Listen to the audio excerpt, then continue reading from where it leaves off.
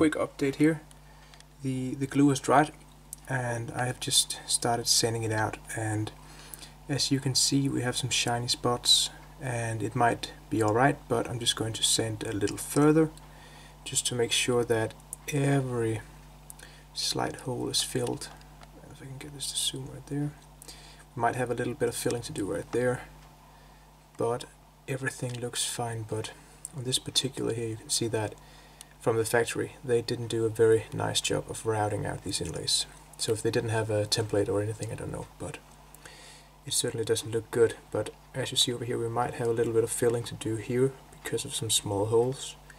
But yeah, try to see if I sand it a little further.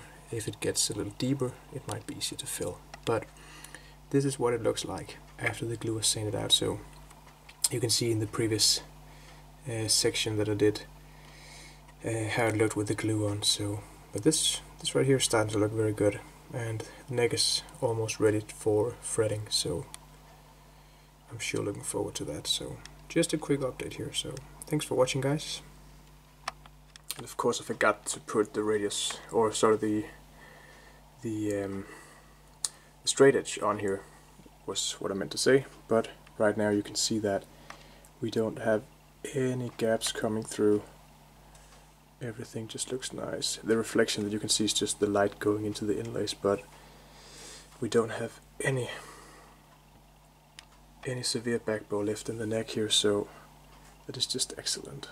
So we are basically ready to proceed. But as I said, I'm going to take a look at the inlays another time here and see if they need any filling. So yeah, I'll be back, guys.